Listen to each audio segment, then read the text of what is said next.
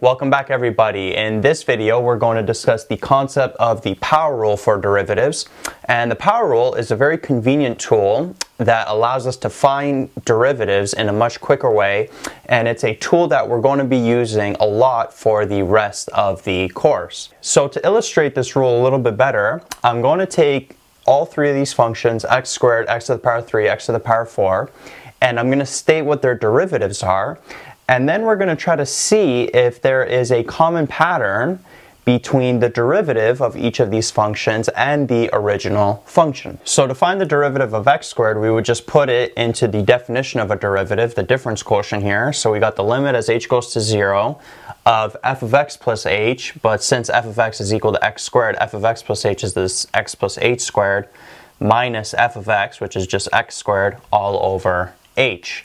And if you were to do the algebra here, we're not going to do it in this video, but if you were to do the algebra, cancel out the h's and then plug in a value of 0 for h, you would end up with 2x.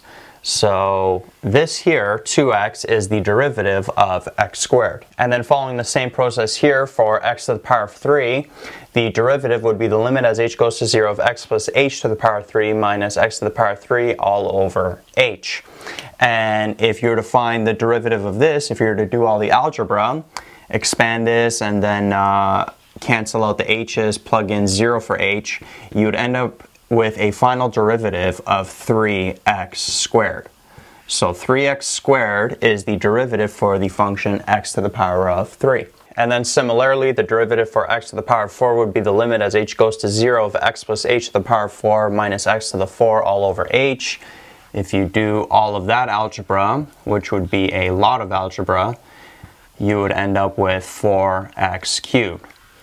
So 4x cubed is the derivative of x to the power 4, 3x squared is the derivative of x to the power 3, and then 2x is the derivative of x squared. So do you see some kind of pattern here with the function and its derivative? It's almost like we're taking the exponent, bringing it down, and then subtracting 1 from the exponent. So it's like we're bringing this 2 down in front, and then we're subtracting 1 from the exponent. So 2 minus 1 is just 1. And look how we're left here with an x to the power of 1.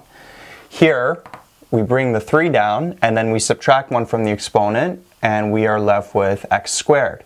Same thing here. We bring the 4 down, we subtract 1 from the exponent, and we're left with x cubed. So if we try to generalize it, if we have a function x to the power of n, where n is any real number, then its derivative, if we follow this same pattern, we bring the n down in front, and then we just subtract 1 from that exponent n. So this here is the power rule. And this power rule is going to save us a lot of time from now on when we're finding derivatives, especially when you get into functions with big exponents. So even here with x to the power 4, expanding x plus h to the power 4 is not bad, but it's still a lot of work. You could use Pascal's triangle, and doing all that algebra, you would end up with 4x cubed, or you could just use the power rule, bring that 4 down and then subtract 1 from the exponent to get the derivative right away, 4x cubed. Now x to the power 4 is not too bad, but what if we have a function like x to the power of 10? Well, we're obviously not going to do all this algebra, x plus h to the power of 10, that would be crazy to expand. But we can find the derivative really quickly using the power rule, because if you notice here, this 10 corresponds to this value of n. So the derivative of it, we just bring that 10 down and then subtract 1 from the exponent, and we get 10x to the 9.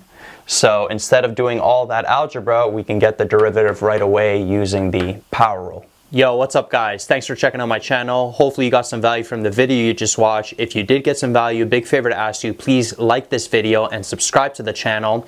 Any questions, any recommendations on things you'd like to see, please leave it in the comments section. Also check out the description box below for links to material and content related to the video you just watched. Peace out.